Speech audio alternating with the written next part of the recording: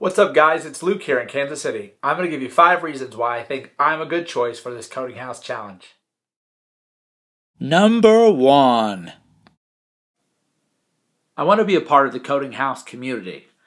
I believe in the golden rule. I can totally see the value of learning hard new things on teams. And I imagine our resources and our network will only grow and grow. I look forward to being able to work with people long term.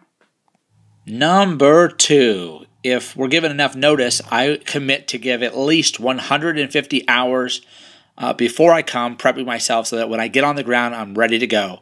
I'm going to bend JavaScript into my will so it makes me that stinking sandwich. Number 3. I know how to do hard things. I did a Ruby on Rails boot camp in Chicago, so that gives me a little bit of a head start. But even more importantly, I really understand what it means to go 6 hours in class, and then you're feeling dead tired and you come home and you want to put another 4 hours into pair programming, and you think that you've given it your all and you're totally spent, and then you got to go home with that 1 hour worth of error code and your brain's just about to explode. I know how to do that. Number 4. It's great that you guys are located in the Valley. I have friends that just recently moved to Palo Alto, and if there was ever a good opportunity for me to relocate to Silicon Valley, I would love to be there. Number 5. I hear the phrase change the world overused. It's kind of lost its meaning.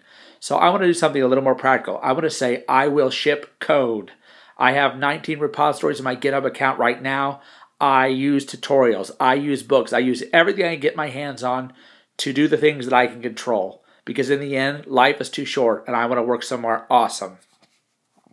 Backup plan. Martin Luther King Jr. once said, if you can't fly, you run. If you can't run, you walk. If you can't walk, you crawl.